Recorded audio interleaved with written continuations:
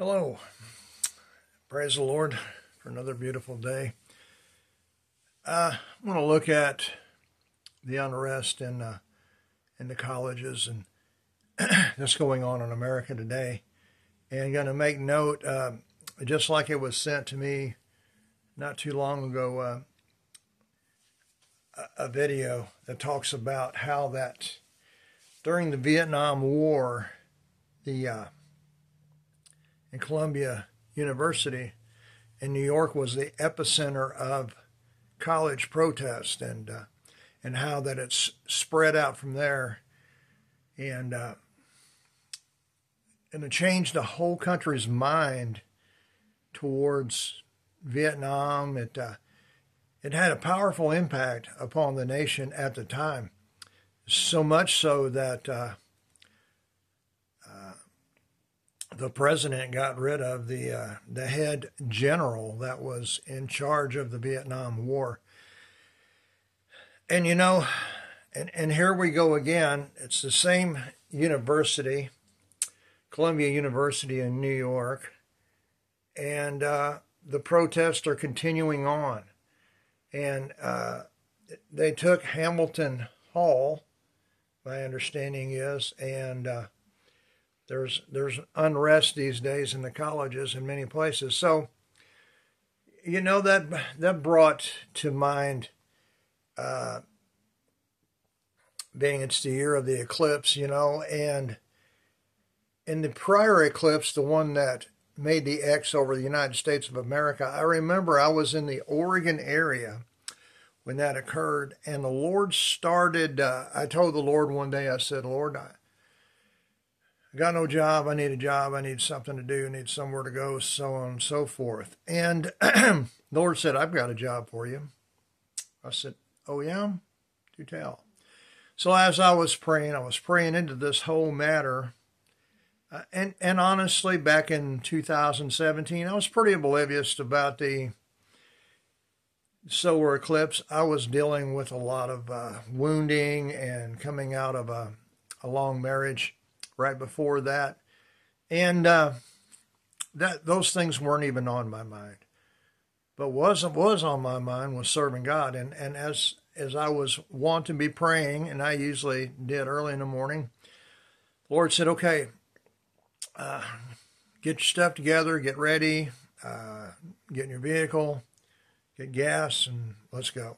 So, lo and behold, where I went was George Rogers Clark University in the Portland, Oregon area. And that's where I began a series of ministry, intercession ministry, declaration ministry in many of the colleges in that area, in the Portland area, and Vancouver, and even Seattle University, and many other public places there.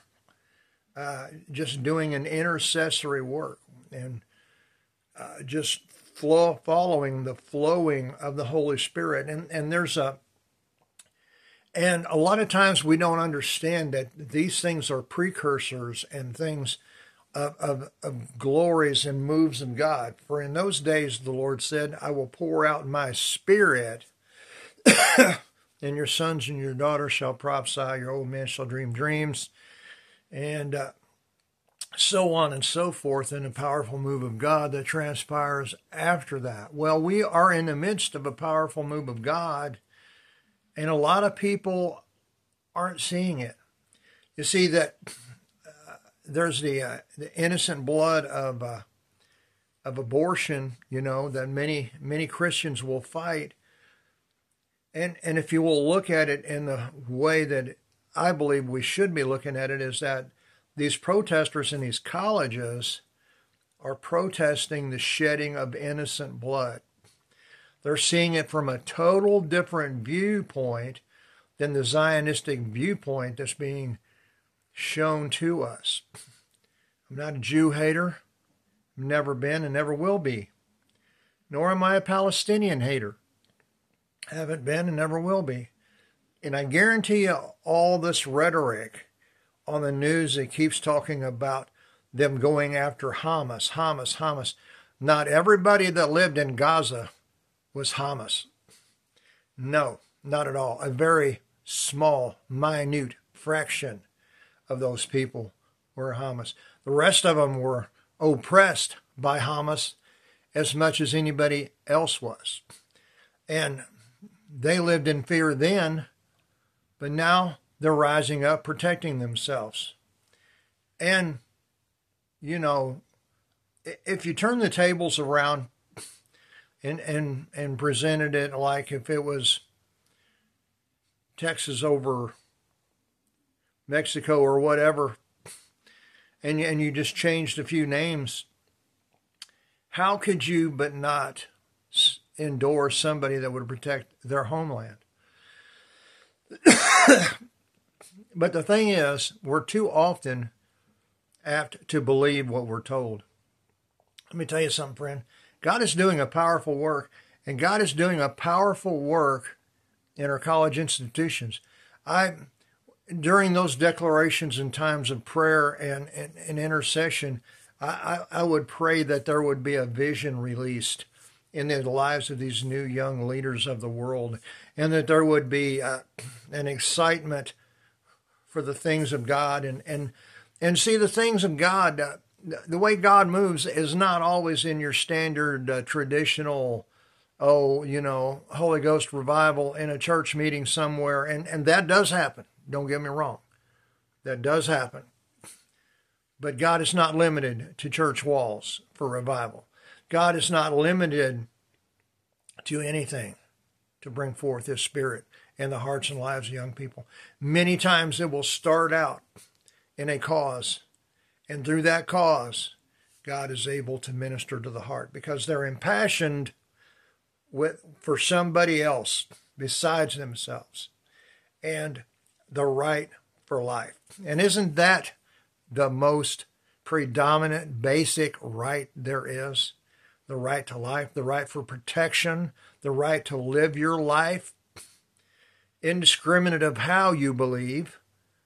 None of us, hardly any of us, even in the church world, agree upon all things spiritual. But I'm telling you, I know a move of God when I see it.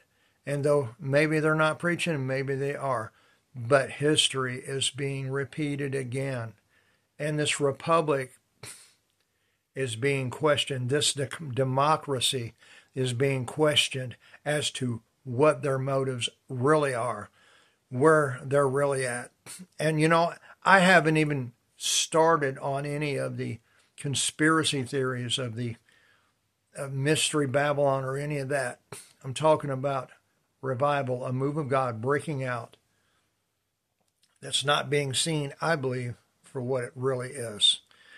There is a move of God going in the college campuses. Many of them are praise and worship, but many of them are standing up for the rights of others and standing up for the right to life and crying out against the shedding of innocent blood. Friends, we need to sit up, and take notice for what's going on, because our rights are being gradually eroded before our very eyes. Amen.